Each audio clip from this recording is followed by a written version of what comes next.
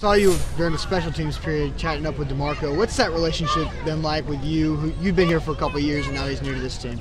Well, I think we bonded pretty good. Because I got a great deal of respect for him and as a player, and even more so as a person.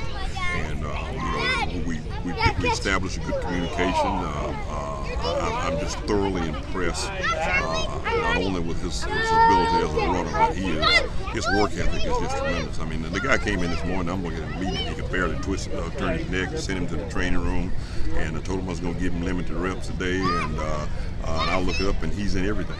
And you just got to have a great deal of respect for a young man like that.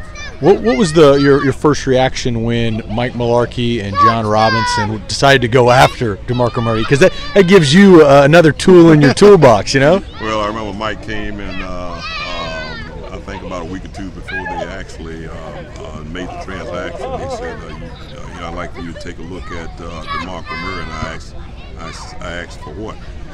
And he said we were thinking about possibly making a trade for him. I said, Coach, I'll look at the film. I said, but if he's healthy, do it. That's an easy answer. How's he approached coming in here off of that season where he didn't feel like he was used right and didn't have that great of numbers? As if it didn't even exist. And he never says anything about it. He never says anything negative about anybody. He is a very, very positive person. And, again, like I said, what he's accomplished as a runner in this league speaks for itself.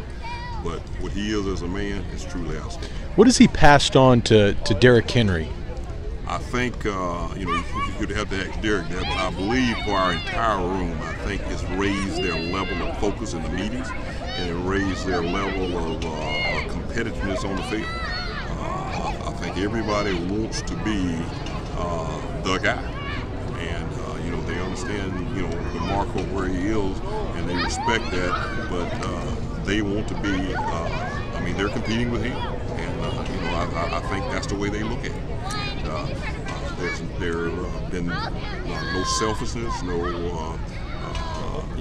nobody's looking at themselves and trying to make themselves, except for trying to make themselves better, but also trying to make the football team and just do the best they can every day. And it's fun to watch them work every day and how they interact with each other. I'm just glad that they let me stay in the room.